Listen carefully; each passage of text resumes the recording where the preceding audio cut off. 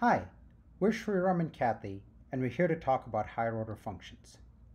Higher order functions are functions that take other functions as arguments. You may know them from some of their greatest hits, like map, filter, and reduce.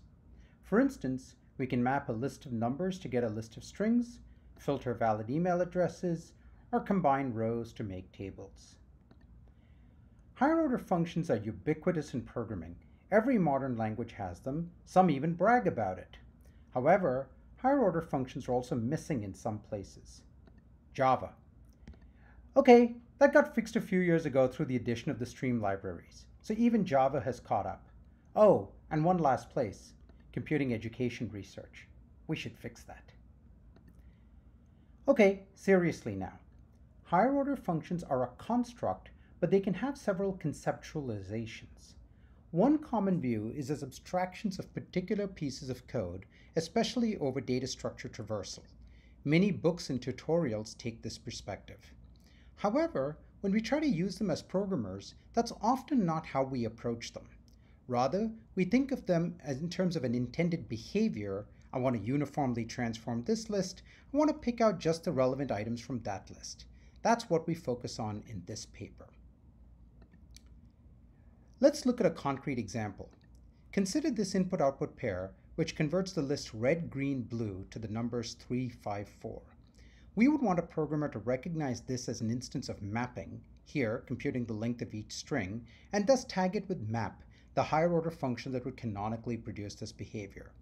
Similarly for the other examples on this slide. Observe that the tags may not be unique. For some examples, multiple functions could have produced that behavior. Ultimately then, we can build high-level summaries of behaviors along several key characteristics. For instance, let's look at three functions, map, filter, and ormap. All the functions in this paper consume lists, so let's focus on what differs. We can start by looking at their output type. Two of them produce lists, the third produces a Boolean. For the list producers, we can focus on further behaviors like the length and element type. Map, for instance, produces output of the same length, but the type can be different. Filter keeps the elements, but not necessarily all of them.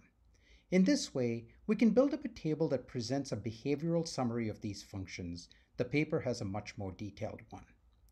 Recognizing behavior is especially relevant when we use examples to drive plan composition and decomposition. This is foundational to both computer science and data science. Given this background, we set out to study two main questions. Roughly, after students have had some experience with higher order functions, which features do they properly recognize? The precise research questions are in the paper.